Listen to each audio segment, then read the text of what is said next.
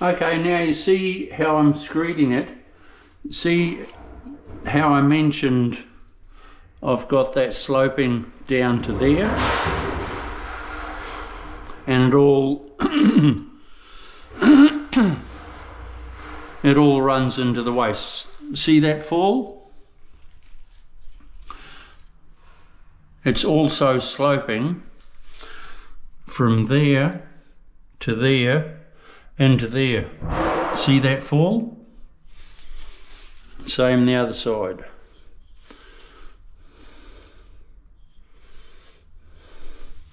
See that fall? So it's all falling into the waist. That will be sloping up the same, going up the same slope as that, and that'll be going up, mitered in the corners, home and hose. So what we're doing now, the easy peasy part, we're just dragging it back so it's nice and flat. And there you have it. I reckon these strip drains are the best since sliced bread.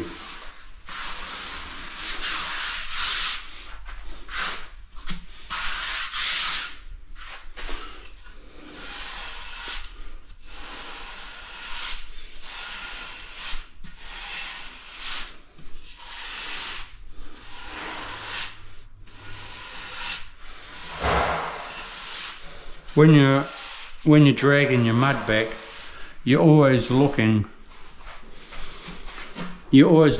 at that side and that side, that you're never digging in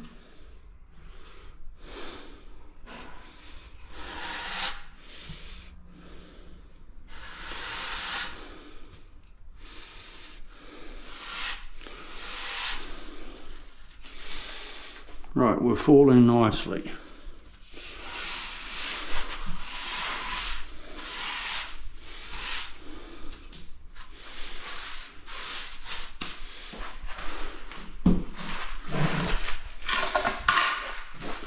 A little bit more mud.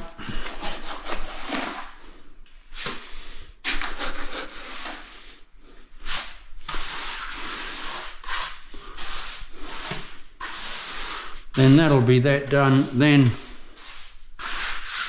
I'm level, I'm dead flat and level out here and in the toilet, because there's no waste there.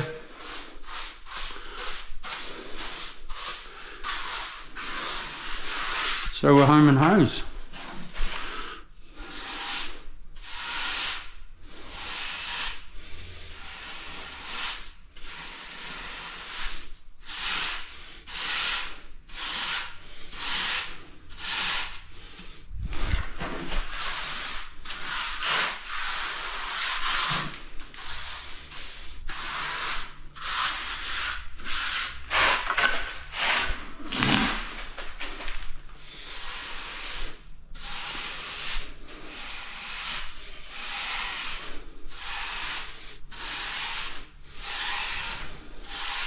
What I'm trying to show everyone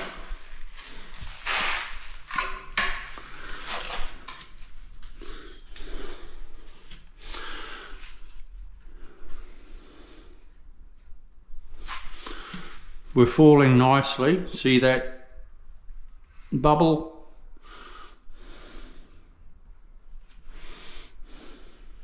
We're falling nicely into there. This aluminium is slightly out of level, this concrete floor. So I'm flush with the aluminium there and down a bit there. That is purely a water stop, but that's where I'll be starting my full tile and running down there, and I'll be going off here with a full tile. I'll probably mitre one, maybe this tile out here, so it fits together nicely and covers that aluminium, and that's it. See the fall there? Absolute beauty. when you're screeding, just sort of put your straight edge and just sort of run it over gently.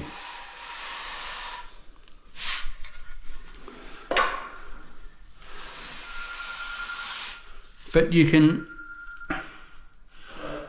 always be a little bit, you know, like you're using a 12mm notchy.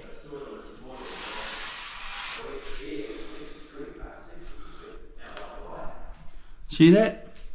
Beautiful. All right, I'll come back to you shortly. See ya. Don't forget to subscribe. Give us a thumbs up. Press that button. See ya. Bye.